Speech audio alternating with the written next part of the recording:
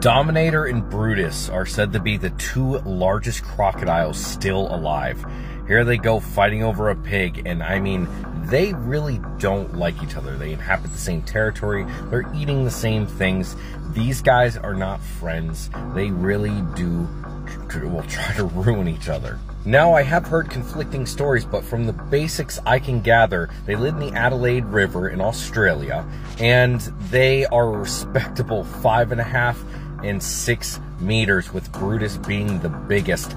Brutus is also missing his front right leg, and it's claimed to have been bitten off by a shark. Now, I have no idea if these guys were actually measured. It's assumed that they are between 60 to 90 years old. But these guys are sure to be well fed because tourist groups are brought there to show off how incredibly huge these crocodiles are. Who knows, maybe one day one of them will pass low long.